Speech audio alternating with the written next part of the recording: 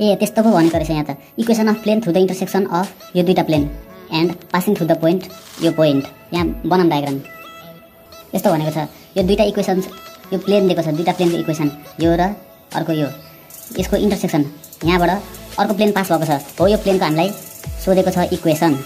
यो इक्वेसन थाहा पाउनुपर्छ जबकि यो प्लेन पनि यो पोइन्टबाट पास हुन्छ भनेर एउटा अप्सन दिएको छ अब वी नो हामीलाई एउटा फर्मुला थाहा छ स्पेसल फर्मुला इक्वेसन थ्रु इन्टरसेक्सनबाट भएको ठाउँमा यसको इक्वेसन के हुन्छ सपोज यसलाई मानिम इक्वेसन 1 यसलाई मानिदिम इक्वेसन 2 तब equation 1 plus some constant into equation 2 equal to 0 suppose constant के सपोज गरौँ के अब यो कन्स्ट्यान्ट किन लेट गरेको भन्दाखेरि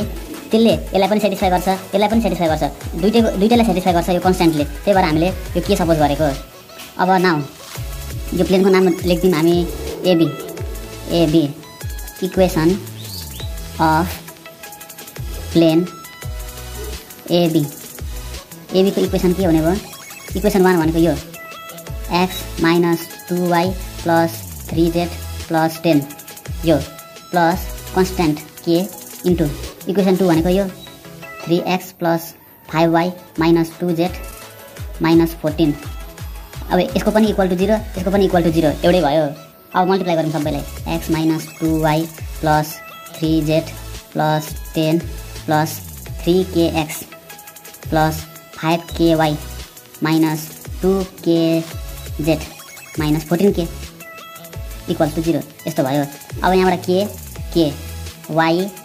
यहाँबाट पनि y यहाँबाट z यहाँबाट पनि z यिनीहरूलाई एक ठाउँ राखौँ x + 3kx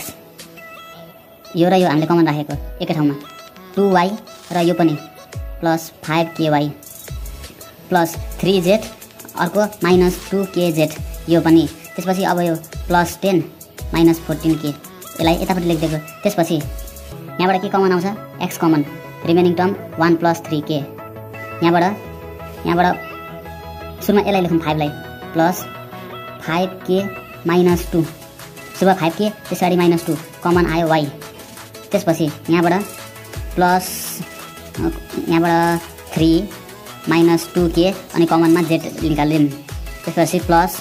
10 - 14k जस्ताको तस्तै इक्वल टु 0 यो भयो अब यो इक्वेसनलाई हामी कम्पेयर गर्छौँ यसलाई कम्पेयर गरौँ एसँग ax + by + cz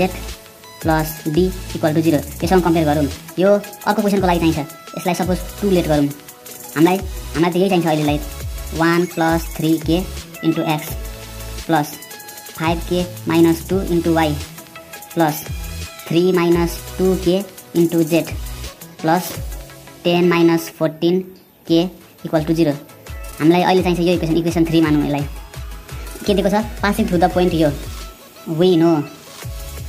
no equation 3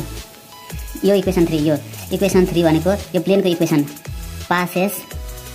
through -1, -4, 3 -1, 4, 3 यहाँबाट पास हुन्छ भनेपछि के हुने भयो त x -1 हुनै पर्यो y 4 हुनै पर्यो र z 3 हुनै पर्यो यिनीहरू भएन भने त यहाँबाट पास हुनै पाउँदैन यति हुनैपर्छ सो यहाँ के लेख्न मिल्छ अब 1 + 3k इन्टु x को ठाउँमा -1 प्लस 5k - 2 y को ठाउँमा 4 प्लस 3 - 2k z को ठाउँमा 3 प्लस जताको तस्तै यसलाई 10 - 14k इक्वल्स टु 0 और यहाँबाट आयो -1 - 3k यहाँबाट 5 × 20 -8 3 × 9 -6k plus 10 - 14k equals to 0 अब के यिनीहरूलाई एक ठाउँमा राख्नुपर्छ और -3k plus 20k -6k -14k और रिमेनिङ टर्म -1 + 20 ओ कहाँ छ +20 कसले लेख्यो -8 + 9 + 10 इक्वल्स टु 0 त्यसपछि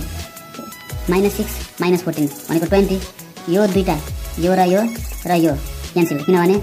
यो 20 यो पनि 20 -3k त्यसै यहाँबाट -8 -1 भनेको -9 र +9 र यो दुईटा क्यान्सल। अब यहाँबाट कोही छ बाँकी, यहाँ +10 बाँकी रहेछ। +10 = 0 और 3k = 10। यसलाई यतापट्टि ल्याएको सम्झिँदा नि हुन्छ। और k = 10/3। के को भ्यालु आयो। अब यहाँ भ्यालु हाल्दिउँ, हाम्रो एन्सर आउँछ। यसलाई सपोज गरेकै छैन हामीले अहिलेसम्म। यो हो त हाम्रो सबसे खतरा इक्वेसन त, सबभन्दा युजफुल इक्वेसन। यसलाई सपोज गर्ने 2 3 ए खाली रहेछ 1। इक्वेसन 1 अर्कै लेट गरेछ हामीले। सपोज यो equation Om putting value of के इन इक्वेसन ओम भनेपछि x - 2y + 3z + 10 प्लस यो के को ठाउँमा 10/3 10/3 मल्टिप्लाई 3x + 5y - 2z - 14 = 0। यहाँसम्म बुझ्नुभयो? कहीँ कन्फ्युजन छैन। अब यसको यस्तो झनै सजिलो छ। यसको एलसीएम यहाँ मैले डिनोमिनेटर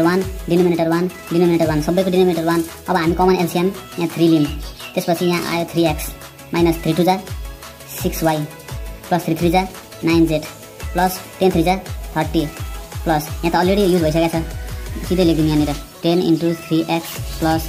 5y - 2z - 14 = 0। और यो 3 उता मल्टिप्लाई गर्दै भने 0। 3x - 6y + 9z + 30 प्लस 10 3 जा 30x 10 5 जा 50y minus 10 2 जा 20z minus 140 equals to 0 into 3 0 और x x y y z z र यो कन्स्ट्यान्ट नम्बर हामी अहिले क्याल्कुलेट गर्छौं। 30 + 3 33x 50 - 6 भनेको 44y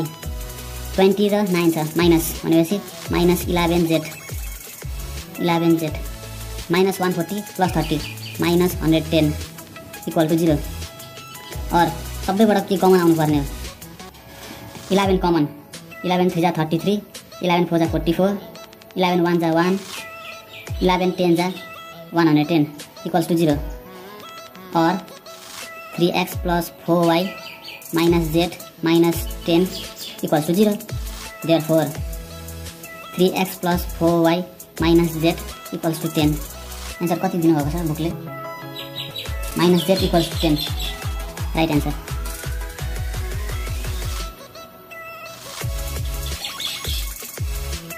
कहीँ अप्ठ्यारो छैन, सबै सजिलो छ। By by and thank you.